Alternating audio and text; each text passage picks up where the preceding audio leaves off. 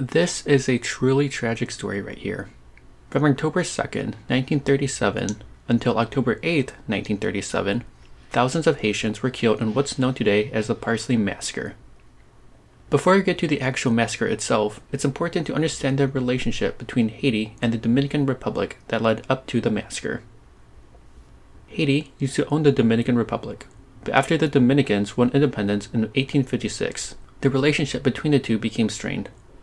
Frequently flipping from seeing the other country as an ally or foe, much of the conflict revolved around ownership of their shared island, is-pay-ola. I'm glossing over details and oversimplifying decades of cultural tension, but the important bit to note is that the Haitians, although initially had the superior army, lost 3 times the amount of soldiers in the war. After the war, there was an immense uptick in childbirth. This is common behavior. Countries will typically have more babies after a war ends. But this was an especially large issue for Haiti because the newborn Haitians didn't have anywhere to go. Haiti is a pretty small country. It's estimated that there were 500 Haitians living per square mile of land at the time.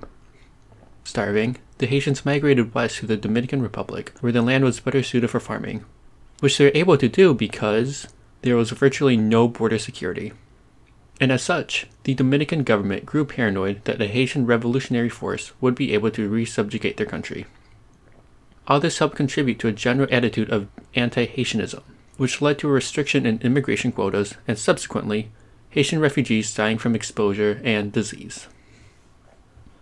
Sharing traits from other infamous authoritarian leaders, Rafael Trujillo was in power at the Dominican Republic from 1930 to 1961, saw the Haitians as both racially and culturally inferior beings.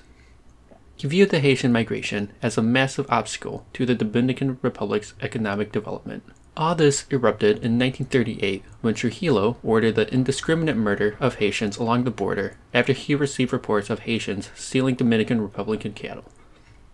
Haitians were killed with all sorts of instruments, from guns to shovels to machetes.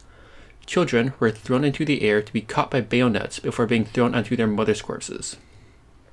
The Haitians tried to flee back into the country, and the few that survived the journey across a river along the border told stories of family members being hacked to pieces and children bashed against tree trunks.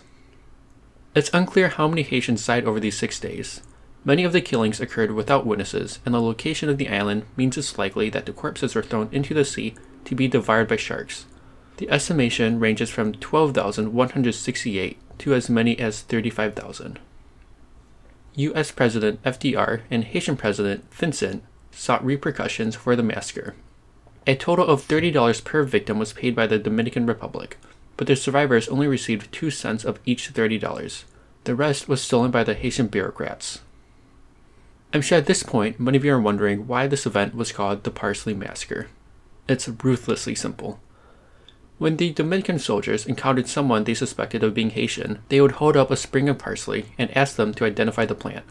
The suspect's pronunciation of the word would determine their nationality, and as such, whether they lived or died.